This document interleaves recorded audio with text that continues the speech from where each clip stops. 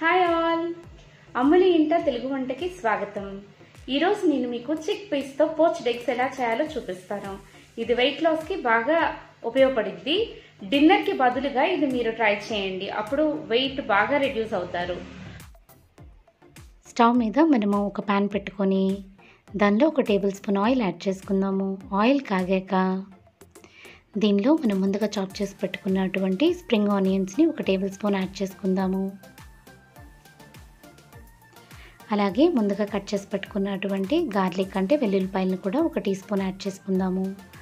ఇప్పుడు దీనిలో మనము అల్లం ముక్కలు కూడా 1 టీ స్పూన్ యాడ్ చేసుకుందాము. ఇప్పుడు వీటిని ఒకసారి కలియబెట్టుకుందాం మనం. ఇప్పుడు ఇవి దోరగా వేగాక మనము ముందుగా కట్ చేసి పెట్టుకున్నటువంటి క్యాప్సికమ్ ముక్కలు, ఎల్లో క్యాప్సికమ్ ముక్కల్ని నేను 1 గుప్పెడు యాడ్ చేసుకుంటున్నాను. అలాగే గ్రీన్ క్యాప్సికమ్ కూడా ఒక హ్యాండ్ఫుల్ ఆఫ్ యాడ్ చేసుకుంటున్నాను. ఇప్పుడు వీటిని సార్ట్ చేసుకొని ఒక 2 మినిట్స్ వేగించుకుందాం.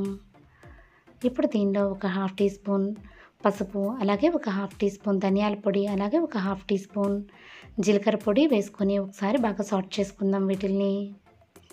ఇవి కొంచెం దూరగా వేగాక ఇప్పుడు 1 టీ స్పూన్ మనము కారం యాడ్ చేసుకుందాము. మీరు మీ రుచికి సరిపడినంత కారం యాడ్ చేసుకోండి. ఇప్పుడు దీనిలో చాప్ చేసి పెట్టుకున్నటువంటి ఒక 1/2 టమాటాని నేను ముక్కలుగా యాడ్ చేసుకుంటున్నాను దీనిలో. ఇప్పుడు మీకు రుచికి సరిపడినంత సాల్ట్ యాడ్ చేసుకోండి. నేనైతే ఒక 1/2 టీ స్పూన్ యాడ్ చేసుకున్నాను. ఇప్పుడు ఇలాగ వీటిని ఒక 2 నిమిషాలు మనము కుక్ చేసుకుందాం. ఇప్పుడు దీనిలో ముందుగా నేను సాల్ట్ వేసి బాయిల్ చేసి పెట్టుకున్నాను అనమాట శనగలు. ఈ శనగల్ని యాడ్ చేసుకుందాం ఇప్పుడు ఈ ప్యాన్లో. ఉడకబెట్టుకున్న శనగల్ని యాడ్ చేసుకొని ఒకసారి తిప్పుకొని ఒక 2 మినిట్స్ పాటు మనల్ని వీటిల్లో మగ్గించుకుందాము.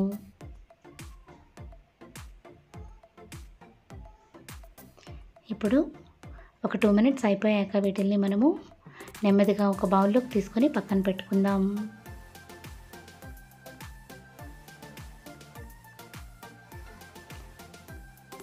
ఇప్పుడు ఒక 2 చిన్న బౌల్స్ని తీసుకోండి, చిన్నగా ఉన్నటువంటి గిన్నెల్ని.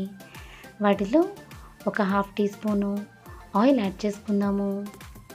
వాటిని ఇలాగే గ్రీస్ చేసుకుందాం మనము గిన్నెకి. ఇప్పుడు ఒక ఎగ్ని దానిలో కొట్టేసుకుందాము గిన్నెల్లో, నేను వీడియోలో చూపించిన విధంగా. ఇప్పుడు వీటిని డబుల్ బాయిలింగ్ చేసుకుందాము. డబుల్ బాయిలింగ్ అంటే ఏం లేదు, ఇలాగ ఒక ప్యాన్లో కొంచెం నీళ్ళు తీసుకోండి. నీళ్ళల్లో కొంచెం ఆ గిన్నెలు మునగకుండా పెట్టండి 3/4 వచ్చే వరకు. ఇప్పుడు దాని మీద మూత పెట్టుకొని మనము కుక్ చేసుకుందాం. మనం ఎలా అయితే ఇడ్లీ ఉడికించుకుంటామో అదే విధంగా అనమాట. ఒక 5 నిమిషాలు అయ్యాక మనకి ఎగ్గులన్నీ చక్కగా ఉడికిపోతాయి అన్నమాట. ఇప్పుడు మీరు చూడొచ్చు, కొంచెం ఆరాక వీటిల్ని స్పూన్తో ఇలా అంటే చక్కగా వచ్చేస్తాయి అన్నమాట మనకి బాగా. ఇప్పుడు మీరు చూడొచ్చు, చూసారా ఎంత చక్కగా వచ్చేసినాయో. ఇప్పుడు వీటిల్ని మనం ముందుగా పెట్టుకున్నటువంటి శనగల మీద పెట్టుకుందాము. ఇప్పుడు కొంచెం రుచి కోసం చిటికెడంత ఉప్పు, చిటికెడంత కారం కూడా వీటి మీద ఎగ్స్ మీద చల్లుకుందాము. ఇప్పుడు మనకి టేస్టీగా ఉండేటువంటి chick peas poached eggs ready అయిపోయింది. ఇది మనము డిన్నర్కి బదులుగా ఇది కనుక తీసుకున్నాం అనుకోండి, ఈవినింగ్ 6-7 అప్పుడు మనకి వెయిట్ లాస్కి బాగా ఉపయోగపడుతుంది అనమాట. అదర్వైజ్ ఇది బ్రేక్ఫాస్ట్కి కూడా మనం తీసుకోవచ్చు. అమ్ములి ఇంట తెలుగు వంట వీడియోస్ అన్నీ వాచ్ చేయండి. ఛానల్ని సబ్స్క్రైబ్ చేసుకోండి. Thank you for watching. Have a nice day.